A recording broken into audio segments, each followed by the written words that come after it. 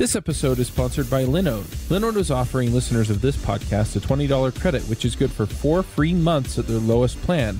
Their plans start at 1 gigabyte of RAM for $5 a month. You can get your servers in any of their 10 data centers, and their high memory plans start at 16 gigabytes. Get a server running in under a minute. They do hourly billing with a monthly cap on all plans and add-on services like backups, node balancers, Longview, etc. VMs for full control, running Docker containers, encrypted disks, VPNs, etc. You can run a private Git server. They provide native SSD storage, 200 gigabit network, and Intel E5 processors. They have 24/7 friendly support, even on holidays, and a 7-day money-back guaranteed. So go check them out at linode.com/JavaScript Jabber.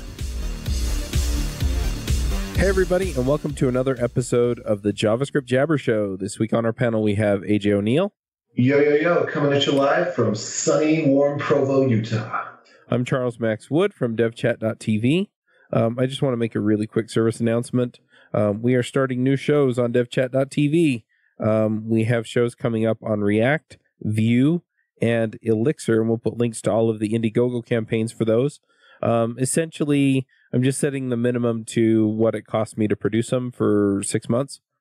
That way I can find sponsors, and then you don't have to pay for them. The sponsors can pay for them. So anyway, just tossing that out there. We have a special guest this week, and that is Adam Baldwin. Hey, everybody. Now, Adam, you've been on the show before, and I think we did a My JavaScript story as well, but do you want to just remind people who you are, what you do? Yeah, I'm Adam Baldwin. I consider myself the malicious actor, not unlike the movie actor. I do mainly security-related work. So I run the Node Security Project, which I should say I run the Node Security Platform because we donated the Node Security Project and its data to the Node Foundation. And I run Lyft Security. So I've been doing many years of application security-focused work. Nice. Now, do you want to give us kind of the 2-minute elevator pitch for the Node Security Project or platform? Yeah, that gets a little confusing between the two, but we can go with either. The 2-minute elevator pitch would be it started as a project to evangelize sort of good security practices within the Node community, and it's evolved into a set of tools and services to sort of continually monitor for security issues within your JavaScript related projects. Gotcha. Now, usually when I'm thinking about security, I'm thinking about bad actors from the outside coming in and messing with my project, right? And so, you see some of that with web development. They're trying to get a script tag into my page or, get data out of my database or what have you. And a lot of this just comes down to like good platform security on my Linux installations and crap like that. What kinds of security concerns should we have as Node developers? So as Node developers or JavaScript developers, we have the same security concerns in general. So the same things which you sort of related to, which like SQL injection, right? If you're having to use a SQL platform, you have to worry about SQL injection. If you're using the web, you have to worry about content injection or cross-site scripting, such as you related as well. Or if you're using a NoSQL database like Mongo, with the Express platform specifically, you have to that combination there. You have to worry about like NoSQL injection, right? Where you can make complex queries and things like that. Now, we have to worry about all those same things as sort of like all the other platforms or languages sort of have to deal with. And we have an additional sort of thing to worry about. And it's not unlike other platforms such as Ruby with Ruby gems or, Python with PyPy. We also have NPM, right? We have NPM, we have this registry. However, our dependency trees tend to be deeper than most other platforms, right? We have this concept of small sort of composable modules in the Node ecosystem. So what that means is you're bringing in a lot of third-party code, which is, again, not unlike other platforms. You're bringing in a lot of other authors as well. And so, something that we have to worry about is that you not only bring with you their sort of maybe good or bad code as those dependencies. We bring with with those modules or with those actors or those authors, you bring with their security habits or lack of security habits, which could mean that they don't use good passwords to secure their account on NPM, right? Which is probably not the case, which is probably the case as well for other registries as well. But because you have just that many more, that surface area is much larger, say with Node. Interesting. So are you evaluating things across NPM, or, are you doing other things in the Node community as well? So for Node Security Platform, we focus, if it's inside of NPM, it's within scope. That's sort of our guideline, right? So if it's hosted inside of NPM, that kind of becomes our problem. And we look for all kinds of stuff, not only if we're just auditing sort of like the top 100 for, sort of like those known problems, which you kind of alluded to. But also we look through the registry for things that people may have leaked. We've seen a lot of breaches in the news recently of like large scale, like customer data dumps and things like that related to leaked Amazon keys, S3 keys. Wow. Yeah. And we find a lot of those in the registry. Now, if somebody has their Amazon key in their repo in the registry, aren't they compromising their own security and not necessarily mine? Yeah, that you're right. We kind of crossed the line there, but you are in fact correct. Like if they do happen to leak something in with their module, they're impacting, their environment. One interesting aspect of that, though, is that we found keys that were leaked in somebody's personal module that was a token for a company. And so organizations, that's something that they should be keeping sort of track of is what keys and credentials are out there where, and I won't name particular companies, but they're companies that paid out bounties for these tokens being revealed to them. And they were accessing like internal company data. They were keys to the kingdom type tokens, right? Wow. So what does the Node security platform do for me? I mean, usually when I'm doing NPM or Node stuff, it's NPM install. It pulls down a whole bunch of stuff that I don't really pay much attention to, and then I'm just being honest, right? And I think a lot of people are this way. And then I'm off to the races. I don't even think twice about, oh, gee, somebody might have something in here that completely compromises my system. And so that's what. How do you help with that? That's what we want to make easy for you. So while we're not part of the NPM install process, after you've done that NPM install, or even before you've done that NPM install, as long as you have a package JSON or a shrink wrap or a package lock file, depending on the combination of those three, and we also support Yarn lock through like a preprocessor type thing. But for those files, you basically run NSP checks. So if you're just using the open source CLI, you can install the NSP tool. So npm install NSP-G, or you can use the wonderful NPX tool from NPM. NPX NSP, and then check. And then if you run that inside of your project directory, it's going to send your package, JSON, etc., up to our API. And we're going to blow up the entire dependency tree for that moment in time. We're going to instantly sort of like create that dependency tree. And then we're going to look through the entire tree looking for, is there any package in there that matches something in our database? If there is, it just gives you a report on your command line, which sort of like, here's sort of the details. You can look at sort of like, oh, you need to upgrade to version, 1.01 or whatever. Right. And so that kind of gives you, you can plug that into your CLI process because there's sort of like command line arguments that you can, if it's, if you see a warning, break your build, or if you see a warning and it's, above this severity, break the build. You can do those things with the command line CLI. Now, the other half of it, which is the commercial sort of service side, is the nodesecurity.io service, which hooks into your Git repo. which has Git hooks to when you have a new PR come in, it'll auto test it. Or every night, so if we publish new advisories overnight, or if you have a repository that's sort of sitting stale and not being touched, so there's no PRs coming into it, we'll continue to check those sort of on a nightly basis and have a web UI around that, as well as sort of Slack hooks and email hooks for notification. So why continue to check it every night if you're not getting PRs and stuff? Because bit rot is real. Bit rot? Bit rot is real. That sounds like the name of a band. I've got a little bit rot on the heel of my foot. Man, have you heard? It's you heard weird. The latest album by Bit Rot? Digital things sort of, atrophy, right? Over time, they stay still, but the ecosystem sort of around them evolves. And so let's say you have a project that depends on, say, Express, and it's been working great for you. And you put the service out into production and you haven't touched it, in a half a year. And all of a sudden some researcher comes along and decides to look at Express or maybe one of its submodules and finds a vulnerability.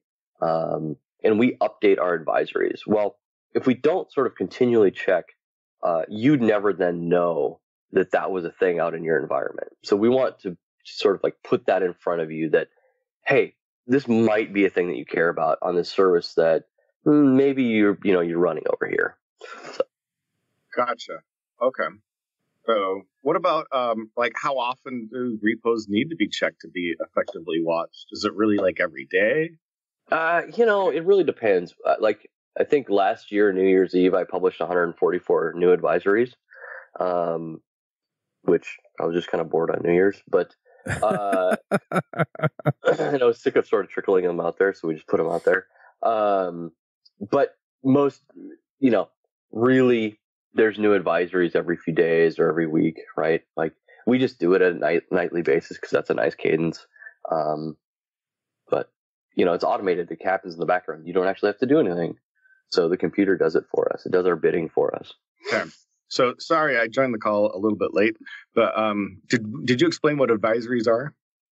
Nope. So yeah, I just kind of assumed. Well, that's fun. So an advisory is just simply it does that. It sort of advises you on a situation. So it says, here's a situation with a module that we think is impacting to this sort of level of severity. Here's the details of why it's impacting and sort of like what the vulnerability is, like what situation is it creating, and then what can you do, right? Should you update? Is there absolutely nothing you can do? It tries to give you enough information that you can make sort of some actionable decision within your code base, right? Are you vulnerable? Should you ignore it? Those kind of things. Now, is there a convenient way to stay on top of these? Because I can imagine that, again, I just npm install and I don't really think much about it. But, if there is a package out there that I'm using that I should be aware of, is there like a feed or something somewhere that, I can see these things kind of float by and go, oh, I'm actually using that package. I better go check it out. So if you do sign up for nodesecurity.io, you can get advisories for every one that comes out, and you can hook into Slack or get an email. Everyone loves email. More email. Oh, yeah. Better. I'm kidding. We don't have an RSS feed. I broke it years ago and I've never fixed it. And we don't stream it out to Twitter. We do have at nodesecurity.io/advisories. It is there. We do, however, recommend that you just plug those tools in to let the tools handle it. So again, if you have Travis or Circle CI or something, you just put that NSP check as part of your build and have it maybe throw up a warning, maybe not have it break the build, but then you're at least going to be alerted. And you don't have to remember as a developer to do a thing. Like you already have to npm install. Like don't have to remember to like just run this other tool, right? So right. I suggest just hooking it up as part of your process. So how do you get that installed in your project so you can run it as part of your continuous integration? So however you would normally sort of do your npm install process as part of Travis, so it'd be part of Travis or Circle or whatever your CI is of choice. They're going to have that sort of manifest of commands to run, and NSP check is going to be simply one of those. You'd install it as a dev dependency, and then you'd just run NSP check as that. And if you use the the nodesecurity.io service, it would be just a, auth with, link your GitHub account and then click the repositories you want to hook it to. One other thing that just related to that, I know a lot of our listeners use NPM not because they're using Node on the back end of their web applications, but because they're pulling in packages on the front end and then they're using another system. For example, I do Ruby on Rails on most of my projects. And, right. So I pull in the packages and then I tell Rails Asset Pipeline to pick up those files and do the build and things like that. Or I'll have Webpack, do the build that way. And so even though I'm not using Node, it just runs off of the package .json and the package lock file, and we'll just pick that up anyway, right? Yeah, as long as you have that package JSON file, and so your build pipeline uses whatever it gets from there, which is coming from the NPM registry, right? So as long as you have that package JSON, NSP would still be able to consume that and tell you. Nice. All right, so have we already discussed the differences between this and like GitHub's new security service, and even just talked about GitHub's like security notifications and service and what that is? No, so it's very similar in terms of a lot of their data is going to come from scraping CVEs, advisories, which we're generating and providing that data up into the CVE ecosystem, right? So a lot of that's going to be consumed from what we're doing. Differentiating is it's built into GitHub, right? So there's that thing. But the one thing that's missing that I think is really important, and that we have built as part of the nodesecurity.io platform, we don't have it as part of the NSP CLI, is sort of the action. Like you can take action. So you can, within the UI of the nodesecurity.io tool, and this is available with another tool called Sneak as well. You can actually apply, and you can say, I want to submit a PR to bump this dependency, which will address that vulnerability. So there's immediate sort of actionable thing that I can do. And so that's about the extent of where I think that the GitHub tooling sort of falls down. And I don't want to belittle their efforts, because I think anytime we can get security data out and in front of developers, as long as it's not just noise, because what we don't want alert fatigue, right? We get more email, and so we just start to ignore it, right? We get more alerts, so we just start to ignore them. And that's another thing too, is that just sort of you can just sort of push and click and get rid of those notifications, and they're gone forever within sort of the GitHub tooling, as far as I know. And we don't want too many, and we want those out in front of people. We don't want a plethora of them, so we want to be able to we want to address them and make them go away in an actionable fashion. Okay, so here's a scenario. I'm a developer, and I hate security crap. What do you tell me?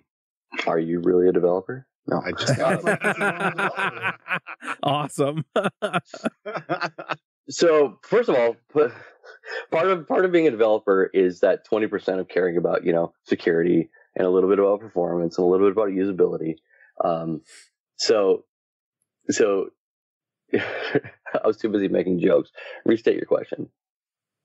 Well, so the point is, if I'm a developer and every time people talk about security, I sort of just roll my eyes, because what I want to do is just build code, right? And I think this is a relatively common perception, right? Like, what are things that you can either tell another developer who is like that, if you're a developer who really cares, or if you're the guy here on the show saying, listen, and there's a whole bunch of developers listening to this, and the only reason they are is because they're on their commute and they ran out of other podcasts, and so now they have to listen to the security episode, right? What do you tell them to get them to, spend a little bit of time and care about this a little bit? Yeah, I mean, you can't. It's you bring a horse to water, you can't make him drink, right? You can't make somebody care about it. And for a lot of those developers that simply don't care, the motivating factor for them will be the pain when they deal with a breach or a compromise. So if you don't want to hate your future self in dealing with sort of that breach scenario or that sort of embarrassing situation, you take some time to care about that today. Now, that's about as far as my, pitch goes there. I think it's okay to also just, the security person to me says, oh, you need to incorporate security while you build things. Well, to be honest, we're half the time just trying to make it work. And so I think that's okay to just forget about security, forget about performance, forget about usability for a moment, and just write the damn code and, figure out how to make it work, and then rely on process to sneak in. It's an iterative process, right? And so you do that through, maybe you don't care about code, but you have a peer, not code, but security. Maybe you have a peer that actually does care about it. And so you can sort of like cowboy up your code, and then you can bring in people to sort of like evaluate that and get that feedback. And what happens is you may not have cared about it while you're writing it the first time, but as you get that feedback and as you sort of like go through that process, the next time you write code that's similar to that sort of spidey sense is going to tingle that you made that mistake last time. You're going to get dinged on it in your, sort of peer review, your code review, and it's going to come up, right? And so you kind of fix it up after you've got it working, and you fix that piece up. And so it's a way of maybe not caring, but you're going to write better code. And those things are going to come up, especially when you surround yourself or get advice from sort of peers, or code reviews from peers that care about those areas in which you may not care about, but you know that you may need to improve on, which may not just be security, it may be other areas, accessibility, design, whatever. I like that. Those are good answers. Yep.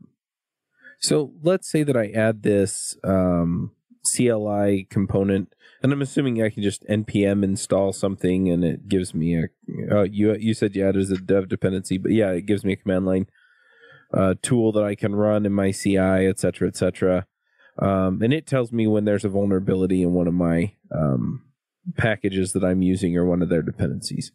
The thing that I'm interested in is, I mean, what else is there to think about with security? I mean, other than the packages, things that people expose, I'm sure I can make dumb mistakes all on my own that will expose vulnerabilities in my own apps. Oh, yeah. Yeah, I mean, known vulnerabilities in packages is a very baseline, sort of thinking, right? So, like, I'll start over. So, in terms of security, there's no reaching a destination. A good way to think about security is like walking up an escalator backwards. So if you stop, where do you end up? Right? You end up back at the bottom, and that's the way it sort of works. So to sort of keep up, you sort of have to keep up with trends and the new attacks and things like that. And that's just sort of reading the news and becoming aware of the new things sort of like coming down, sort of like the gossip chain, right, of sort of new things that come out as the research comes out. I can't give an exhaustive list because for every application, it has a different sort of threat model, right? Different technology stack. And I think about sort of finding ways to improve my code, I always think about it as like watching my kids learn. They have no preconceived notions about how the systems in my house work, right? They know that the candy's in the cupboard, and if they want it, they're going to figure out how to get past the childproof lock, right? They start out by just sort of like, banging on the cupboard and like pulling on it. But they observe and they learn, and soon enough they know to push. Well, we get into it by pushing this, sort of latch to something. We reach our hand in and we, and so they sort of observe and learn that way. And then pretty soon they learn that, I can push that down, I can open the cupboard, and I can get to it. And there's other ways, to do that. Their arm might be skinny enough to reach in and get whatever they want or whatever. But they have no preconceived notion of how those systems work. And so what they do, though, is that they by learning how those attacks, it makes them efficient. And so as a developer, you can sort of go about your merry way, and you're going to make your mistakes, and they're going to get pointed out to you, and you're going to learn about them. And so if you then take and you want to be more efficient and more knowledgeable, and you want to squash those mistakes, you look at the technology stacks that you're using, and you look up the vulnerability types for those particular technology stacks, browsers, SQL servers, NoSQL servers, message systems, file systems, whatever. Those are going to turn up those attack types, and reading about them will make you more knowledgeable, right? You're still going to make mistakes. Every developer makes mistakes. Every security person that reviews code misses things in code as well. We're still humans. And so those things will make you, more efficient. And then sort of lastly, my take for finding vulnerabilities is you look for where the input goes in the application. You look for how the data flows throughout the application and where does it end up. That's the technique that I've used for many, many years for finding vulnerabilities, and it works for me. And in lieu of having an exhaustive sort of checklist, that's my sort of generic methodology for like finding bugs and knowing what sort of mistakes I might make. Gotcha. Yeah, that makes a lot of sense. Pretty methodical way of looking at it. I want to go back to node security here for a minute. So on the node security platform, how do you find the vulnerabilities in the in the NPM packages and stuff? Is it through static analysis? Do you have people report stuff? Is it a little bit of both? Are you just really, really smart and you have an intuitive grasp of where these things are going to show up? It's a little bit of all of those. We get a lot of reports about vulnerabilities from the community. So either those are security researchers that are at companies that, my company just adopted Node and now I want to, now we're auditing all these things and we found these things. So, here's a couple of vulnerabilities. We scrape GitHub issues and look through those for, security related material, trying to find things that were publicly reported and then not reported to us. A lot of package maintainers self-disclose them. We really like that when a maintainer they find something or somebody reports something to them, they fix it, then they just report it up the chain to us, which helps out the community quite a bit. And then we do our own research, which is a significant portion of the vulnerabilities in the database are just experiments that we've tried. We find one pattern, and this goes back to sort of static analysis. We find one pattern like child process.exec, user input in a child process.exec. We've built the tooling to be able to take a pattern like that and just run it across the 3 million tar balls in the registry, and then just dump out a report, and then from there it's human intuition. It's going down through those and sort of picking out, which ones look juicy, right? And that comes from just years of auditing and intuition, but it follows that practice of, well, if this child process.exec call has a variable in it, but that variable never comes from a user provided input, it's not going to be vulnerable. So you just sort of like pick up those patterns. It's a little bit of all those is where we source things. And when you find a vulnerability, what do you do? Because in a lot of cases, it's reckless if you find a vulnerability that nobody knew about, a 0-day, to disclose it publicly without giving the maintainer or developer a chance to fix it. Yep. So if we find it, my personal practice is to email the maintainer. If the maintainer doesn't respond in a week, try to email them again. Right? They're people with jobs. This is open source. They may not have got the email. Give them the benefit of the doubt. Right? Hit them up. Sometimes I'll ping them on Twitter just to see, do they have any interest in doing this? Some maintainers will just say, well, open an issue, because they know that their module may be not that important, and the vulnerability isn't that severe. And right. So it's just open an issue and, let the community hash it out. And that's an acceptable thing for some modules of some importance, with some severity of advisory or vulnerability. For other things, if we reported it, or say somebody reported it to us and those sort of things go unfixed, we have a 45-day window, which is at our discretion. So if we feel that it's not that impacting and it hasn't been fixed, we'll just publish an advisory. And usually what we see, what happens is that we publish those, it pops up in somebody's, alert through their, the continuous monitoring through node security, and then an issue gets opened and it gets fixed. And so that's usually what happens. And there's some that we have found and that we're currently sitting on that haven't been fixed. The authors haven't responded on, that it's of a significant high severity for a very large percentage of the ecosystem, that we will try to work with companies that rely on these modules or these stacks. We'll try to reach out to them. In the past, we've had Nearform has had some of their employees help out fixing, some regular expression denial of service vulnerabilities in a module. And so we'll reach out to those companies and try to get them to donate some resources to just maybe fix it up if they can. That way we're not going to be dropping this, sort of high severity thing onto the wild. Not all researchers share our wanting to do sort of cooperative, or coordinated disclosure. And so what happens is they'll get antsy and they'll, write a blog post or, a paper or something and drop it out there. They'll just open issues themselves, no matter the severity, just to get their sort of, ego going.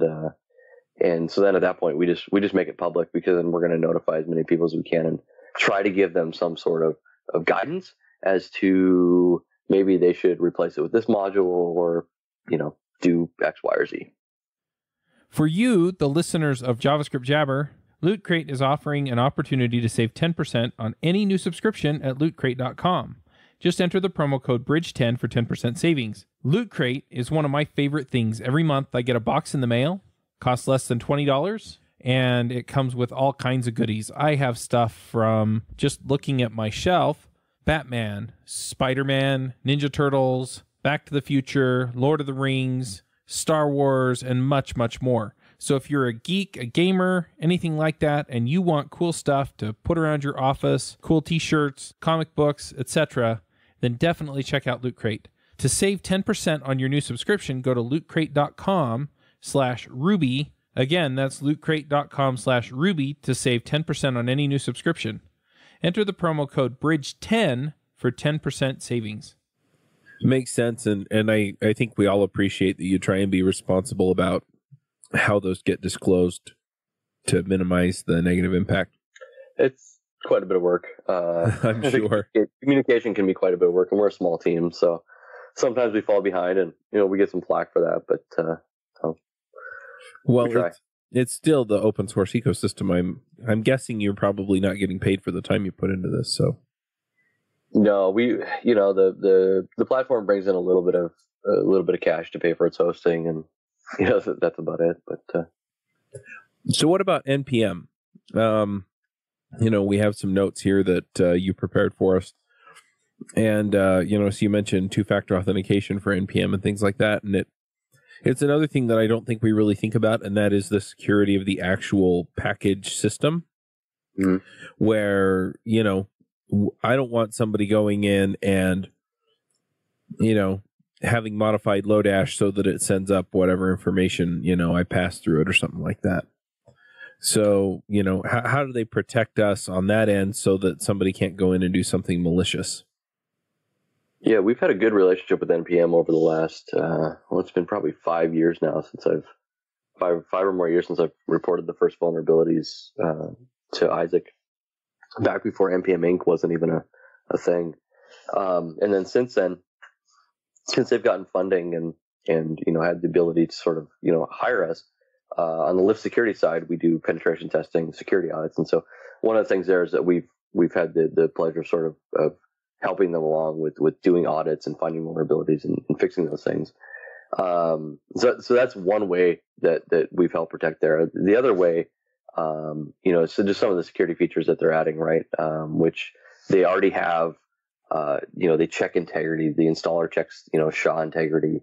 They're moving to a sort of a variable integrity system where, as they update or change, complexity for hashes, they're moving from SHA-1 to SHA-256, which is great. So the integrity gets checked there. And they've also added then two-factor authentication this year, which is a huge win, considering there are a number of people which choose to use weak passwords and do so on very popular projects, right? Or maybe a dependency of a very popular project. The challenge there is getting people to turn it on now, which we need to do, right? So we've been urging people to turn it on whenever we can. It doesn't really get in your way. You can turn it on for just authenticating, or you can turn it on for publishing as well. So, any package author, I think, should have that enabled, just to prevent, tampering of your modules. Totally agree. One other thing that I'm seeing in here is typo squatting and malicious packages.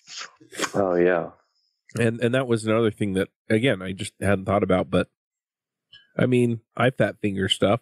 And so, yeah, what if I go install ol dash instead of low dash, right? And then I get something I didn't really want. Yeah, so that's the thing that on the registry that gets the biggest sort of bad rap is install scripts. So when you install an NPM package, there are these, post install scripts and install scripts that run. They're just shell scripts, right? They'll execute whatever commands you want, and they get bad raps all the time, right? Oh my gosh, anybody can publish a module. The challenge is that you have to get somebody to install that module, right? You can publish any garbage piece of code to NPM. You have to get somebody to install it, right? And so this is where typo squatting comes in. So if somebody actually, the two ways to get malicious code installed, right, is through either compromising somebody's account is one good way, and then of course typo squatting. So typo squatting meaning that you fat fingered somehow, like you said, ol dash or uglify.js, or is it uglify.js, or the coffee script is a coffee dash script, right? And that was the first proof of concept that I published was, I believe it was coffee script without the dash, which has now been taken over by the coffee script project. But originally it was just a package that did nothing except say, like, if you find this, please email me at. It took about a week to catch that module. And there was a couple hundred installs at the time. And I think that if I had actually mimicked the behavior of CoffeeScript, it would have taken a lot longer. And that's what we're seeing now, is we're seeing a lot more packages. The latest trend is installing CryptoCoin miners, so mining like Monero or something else. But they really can do just about anything. And we've seen them do just about anything from sending back environment variables to opening reverse shells to some command and control server. One thing we do, so we're not doing nothing about that. NPM has some efforts going to monitor for typo squatted packages, and I think that we're going to see a lot more in the future, sort of coming out trying to combat that particular problem, right? So what's your favorite security story? What's your, what's kind of the dumbest or silliest or funniest or scariest thing that you've seen working on this project?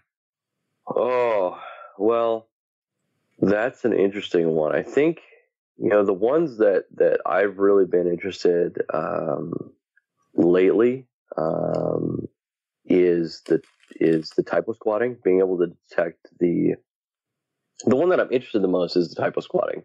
Particularly is a package that I install going to do something nefarious, and being able to detect that, and right, that's a halting problem, hard, but it's a really fun one to work on, right? We built a lot of tooling around being able to analyze.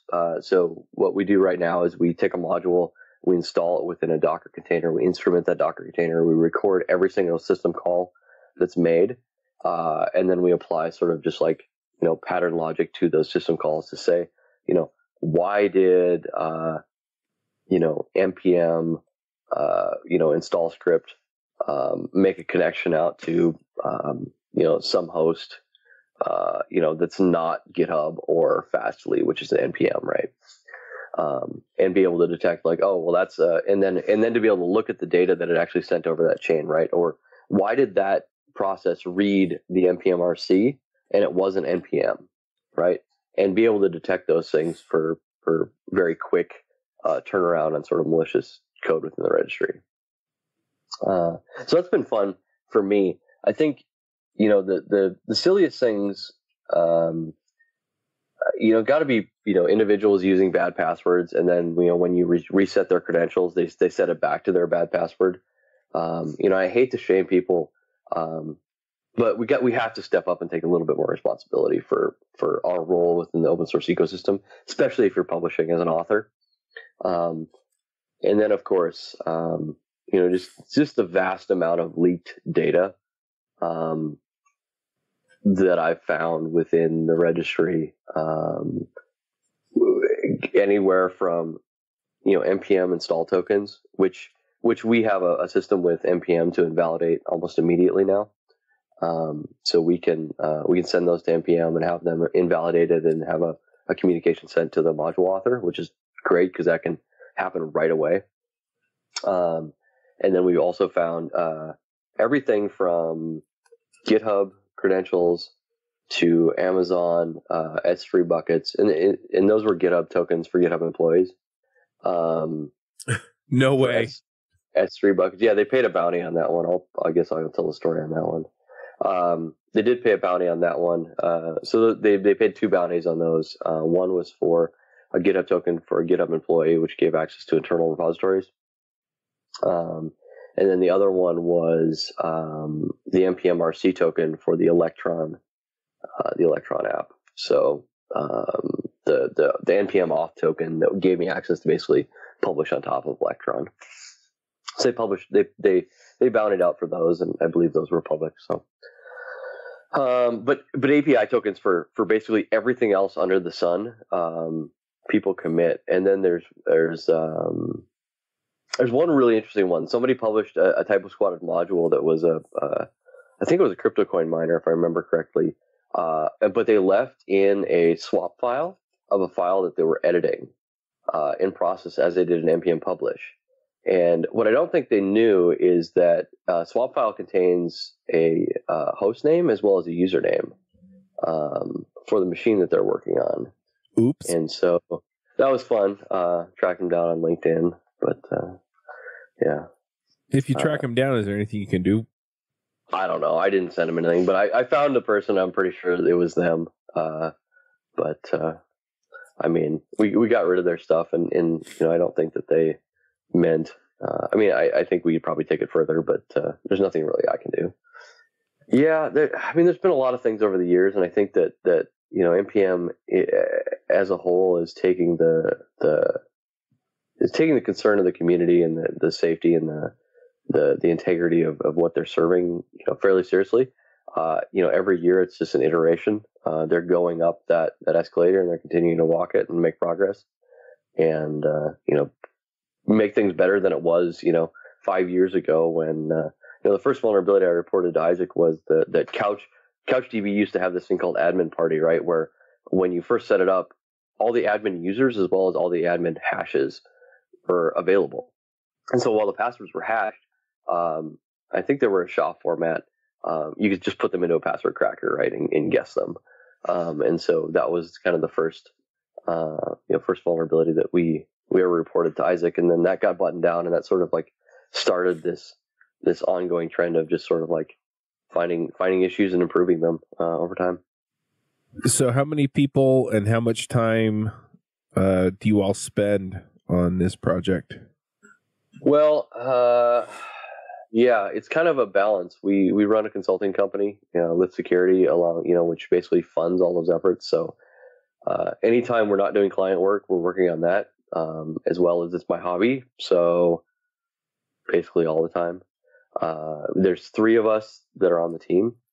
And then there's been countless people over the years that have sort of helped, champion things.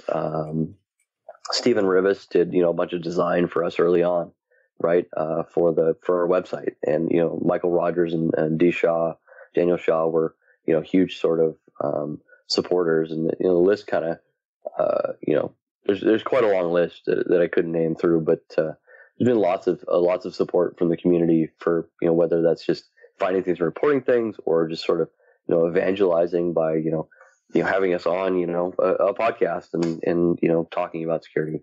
So it's been way more than just us. The reason why we don't have a larger sort of like ecosystem group of people is that I think security in open source and in open source in general is different. A lot of these things have to be private, and so it's like, who do you trust? And it's I think that's one of the downfalls of the project, and me not trusting just sort of random people off the internet. I think we could have had a lot more people helping. Had I embraced sort of just letting people triage things and work on things, and that may change in the future. So when people meet you and ask you, what are your hobbies? Basketball, tennis, and security. I basically say I do the exact same thing I do for work, and except I also raise chickens. Awesome. How long have you been passionate about this, and has this been a hobby of yours? Oh man, the Node stuff has been going on since 2002, 2003. Yeah, real forever ago. When Node first. Has it been that long? It hasn't been that long, has it? I don't know. No. 6 years. 6 years or so. 6-7 years maybe. But security has been a hobby. I got into security when I was 15. I got in trouble for doing something stupid, and now we need to something non-specific and stupid. To hear the story. I can tell the story. Yeah. When I was 15, I grew up in a small town of 1,300 people, and this is a farming community and nothing to do. And we had a bulletin board system, and I was, I could either go help on the farm, or I could sit and play with this computer that my grandpa gave me. Well, of course I do that. And I had an account on this BBS, and of course my friends wanted access to the content that they didn't have access to, and so basically just brute forced passwords until I got the administrator's password. Wasn't very sophisticated. It was basically just a lot of typing, and not really a lot of smart attacking. But it was their birthday, so that helped. And I talked too much, right? I was a 15-year-old kid, and a town of 1,300 people. Everyone already knows what everyone's doing, right? And so as soon as you open your mouth, the entire town knows. And so I opened my mouth and got in trouble, with what I thought would be in trouble with the sysop, right? It was what we called the administrator at the time, right? The sysop or the BBS, and instead he kind of talked to me about sort of ethics and responsibility and things like that, and instead sort of gave me an opportunity to have a job working for his little computer shop. Well, he was the local sort of county IT person that fixed computers and whatever. So after school, then I got my first job at 15 by having done this stupid thing, which I don't know if it was a good idea to sort of reward that. But anyway, he gave me the outlet to learn programming. He taught me Visual Basic. He taught me a little bit of C. He taught me reverse engineering. I remember removing the neg screen from NeoPaint using Soft Ice Debugger, right? That was something he taught me how to do. And so I got my start into that curiosity, but also doing so in a constructive manner through Jim. So he gave me that opportunity, and we don't have time for the longer story. I wrote a blog post about it, but turns out that mentorship basically has impacted every single step of my career, and to where I am today. And so it's been a pretty wild ride, but yeah. That's cool. Yep. I love hearing the stories. Yeah. So speaking of stories, I know that you kind of gave some already, but any other interesting security stories you want to relate to us? I think we're kind of hitting towards the end of this, right, Chuck? Yeah. Yeah, there's always good stories. Fortunately, all of the good ones that I really like to tell are under NDA. that I really don't want to risk breaching. So can't change the names of the innocent or the guilty. Yeah, because you'd figure it out pretty fast if I gave any details. But yeah, maybe someday I'll get to tell those. So tell us just a little bit more about Lyft Security then. You said you do consulting on security. Wait a second. I got one question. Yes or no story. Did you read any of Hillary's emails that got deleted? No, I have better things to do. I have better things to do. I have so much email myself. I don't need to read other people's email. Although, if you do get somebody's email, it's like the keys to the kingdom, right? Password resets go there. Yep. Right. Everything. It's turn two-factor on for your email. Okay, so Lyft. We'll just go right back to that. Lyft has been going on for about 5 years. We're the same team that runs the node security platform. We do security auditing of basically every technology under the sun. We do a lot of focused things under Node. But yeah, we do penetration testing and code review. We do a lot of stuff for the registry. We did testing for years and years for GitHub and many other names that you may recognize. We get to play the malicious actor, right? We get to. It doesn't look like what it looks like on TV, unfortunately. It doesn't look like if you go to HackerTyper. I think it's hackertyper.net. You go there and you start typing. It looks kind of like that. No, I'm just kidding. So we just do. If you ever want to, you go to a coffee shop, you just turn on HackerTyper, you just start mashing the keyboard, and then you just slam your computer shut and you go yes, and you just walk out. We just do penetration testing and consulting. Trying to surface those vulnerabilities for companies. Before somebody else finds them. Mm-hmm. Yeah, I'm curious now. You brought it up.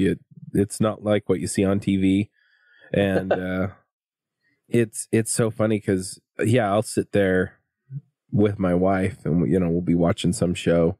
I think lately the one that I see it the most on that we watch together is Blind Spot, and so they get on the computer and it's like, oh yeah, the other one's Criminal Minds, right?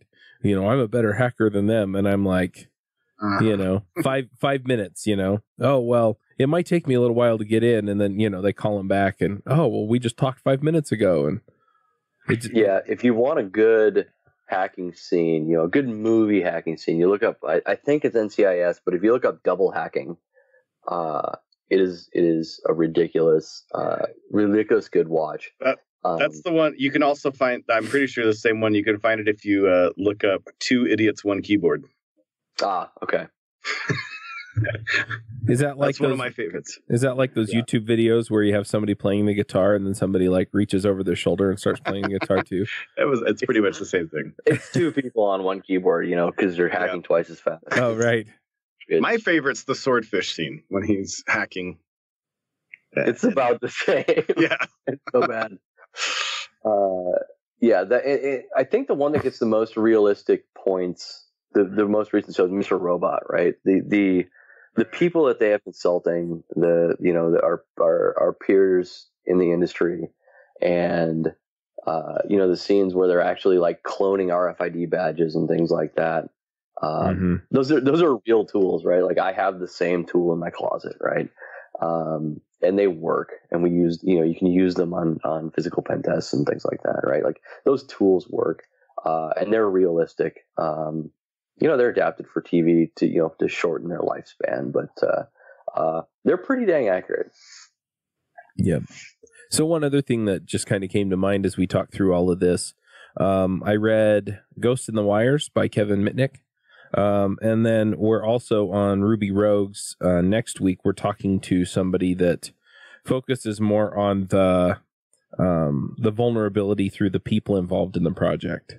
And so I'm curious, how much of your work is technical versus here's how you validate that the person asking you for something is somebody who should have access to that something. That's policy work. Yeah, that's kind of the process and policy work. I've done social engineering work in my past life. Working for other companies. We don't do any of it at Lyft. There's lots of great companies that do that and focus on that. I kind of got out of it when I had a little old lady crying that she thought she was going to get fired because she gave me her credentials. So, it's pretty heartbreaking sometimes to deal with some of that because you're dealing with people, you're dealing with vulnerability. It makes people feel pretty crappy, and so you have to deliver your debriefs fairly well to make people feel good at the end of the day that you basically con them. Now, a lot of that stuff too for like support practices and things, right? Like, you call into support, and those are policy things. A lot of times we'll just have discussions over that versus actually doing the testing. Is the support people following the support procedure? Which is funny. The one question that often gets asked a lot is like, please verify the last 4 digits of your billing, your card number. It's on the account. Have you ever noticed that that's printed on everything? Like it's printed on receipts you're going to throw away. It's printed on it's everywhere. But that's what they use for validation. I never have understood that, but whatever. And so, bringing up those things and just sort of like, oh, right. Or making sure that people don't click on, links and, just understanding what they can and can't do. And then that there's just no tolerance, for anything else and that they're enabled to sort of, call BS. A lot of times support personnel, and those personnel, they're there to help. And so as soon as they, pull that sort of red flag, oftentimes they're sort of chastised for doing that, right? They're going to get, fired or something because the customer is sort of like, you're putting the customer first. And so, drawing that balance, we'll have discussions around some of that, but it's a pretty small amount of any of our collaborations. Cool. All right. Well, let's go ahead and do some picks. Do you run your own freelance business? Or maybe you're thinking about picking up some business on the side? Well, then you need FreshBooks. FreshBooks is the quickest and easiest way to get invoices out to your clients. It's easy to use. It works anywhere, available from any device, on the desktop, iPhone, iPad, Android, and all of your data is backed up and secure. And it makes it really easy to get organized and get paid. You'll be tracking time, logging expenses, and invoicing your clients in no time. You can also save time billing, freeing up several days per month to focus on the work that you love, and you get paid faster. FreshBooks customers are paid on average 5 days faster because there's a link on the invoice that says pay me now. And it's a great way to grow your business. Plus, FreshBooks is offering a 30-day trial. That's right, 30-day trial if you try them out. So go to gofreshbooks.com/devchat and enter devchat in the How Did You Hear About Us section. Once again, for a 30-day trial, go to gofreshbooks.com/devchat and enter devchat in the How Did You Hear About Us section. AJ, do you have some picks for us? Well, first of all, I'm going to pick this episode because I thought it was great, even though I didn't ask a lot of questions. I'm a security enthusiast, and I really appreciated all that Adam had to say. So thank you, Adam. And then I'm also going to pick 2 books and an album. So there's this older book, by older I mean like maybe 10 years old or something, called Free, the Future of Radical Price. Probably not even that old, maybe like 5 years old. And it's about the economics of free and the shifts and tides of how the digital age dropping the cost of transactions, cost of assets, et cetera, down to what it says, rounding down to zero, where the cost per customer is essentially nothing, how it's changed the game of digital economics. And I've listened to it once before. Listening to it again, I kind of am interested to see like which of the like predictions or beliefs kind of held true and which ones I'm starting to see like negative effects from versus positive effects. Another book that I keep in the can so I can use every minute of my day effectively is Sam Walton's Made in America, learning about the story of the world's most successful retailer and getting some insights from that. And it's very very interesting, very cool to read about this guy because he seems like a relatively nice guy. And then I'm going to pick, of course, a VGM album, Sonic Mania Remixed. If you're a fan of Sonic and you want to hear some sweet tunes, this is one of the best Sonic albums that I have listened to. I'd also put Hedgehog Heaven in there, but this one's new. So check that out. And those are my picks. Awesome. Joe, what are your picks? All right. So last night was the premiere of the Psych movie. Psych was a TV show on USA that was relatively popular, and they had the movie came out last night. We actually had a big party at my house. A bunch of people came over to watch it. It was great.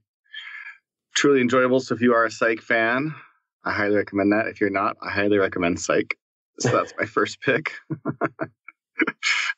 I would be remiss if I didn't pick NGConf, the big conference that I organized. It's happening in April, and if you're at all into Angular, tickets are still on sale. So head over and pick you up a ticket. And then I've been listening to an audiobook that has been interesting and pretty funny. I was hoping it would be a little bit more illuminating, but it's less illuminating than it is funny. It's a Dennis Leary called Why We Don't Suck. And he's kind of like railing against partisan politics, but it ends up being mostly semi-comical rant and less useful insight, but it's still pretty enjoyable. So it is really super adult. Do not listen to it in earshot of anybody younger than 30. But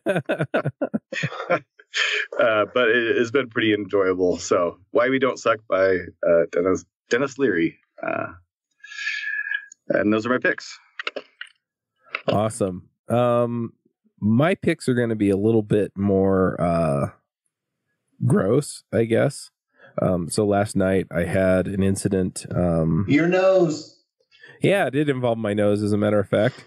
So I was up sick most of the night, and I wound up getting some stuff in my sinuses that it was this burning sensation behind my eyes and all this stuff.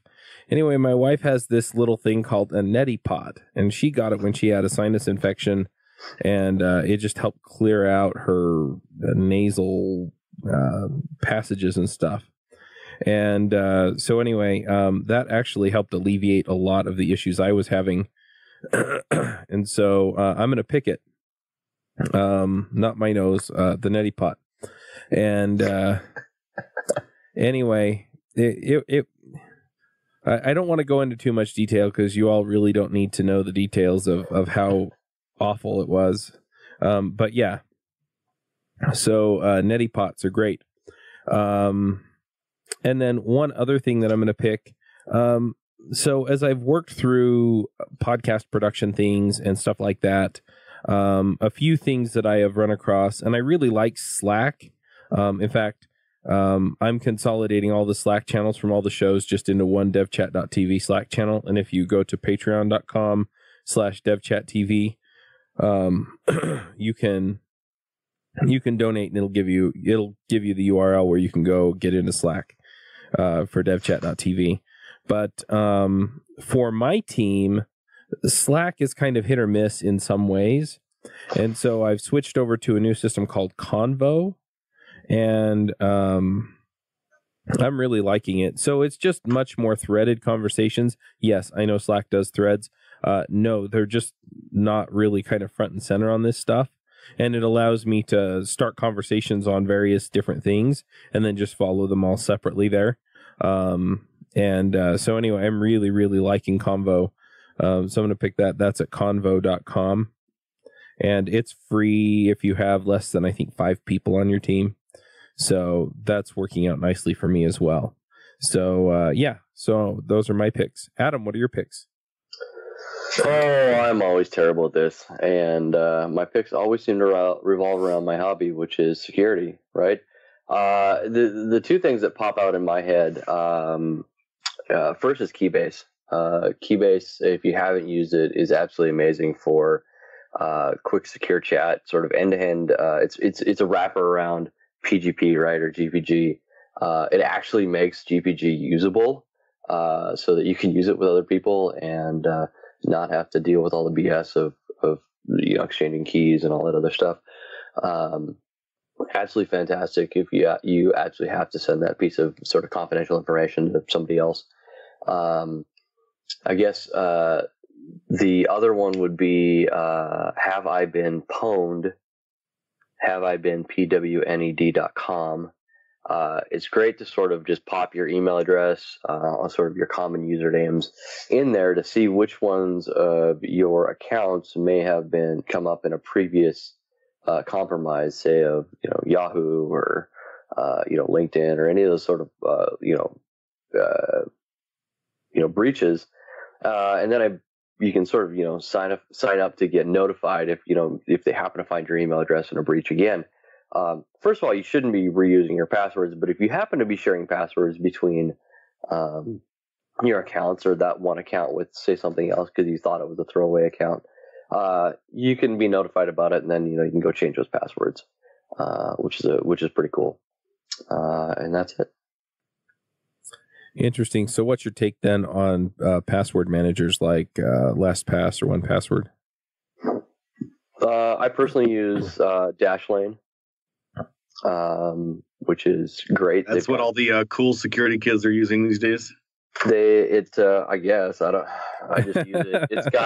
It's got this interesting sort of like security dashboard, which sort of tells you like X percentage of your passwords are weak, or these passwords have been found in in a compromise from like have I been pwned, and so you can go through that and change them or rotate them, and it's got a nice bunch of buttons too. You can just sort of like you just click a button and change your Netflix account or whatever, right? And New Year's is coming up, which is when you change your smoke alarm batteries and you change your passwords as you're dealing with January 1st. So, yeah. Awesome. One last question. If people want to see what you're working on these days, or they decide they need to hire Lift Security or something like that, where do they go?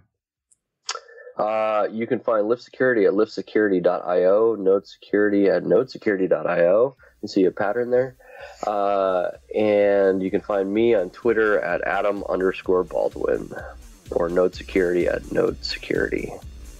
All right. Well, thanks for coming, Adam. Thanks for having me on. All right. We will wrap this one up, and we will catch you all next week. Bandwidth for this segment is provided by CacheFly, the world's fastest CDN. Deliver your content fast with CacheFly. Visit CACHEFLY.com to learn more.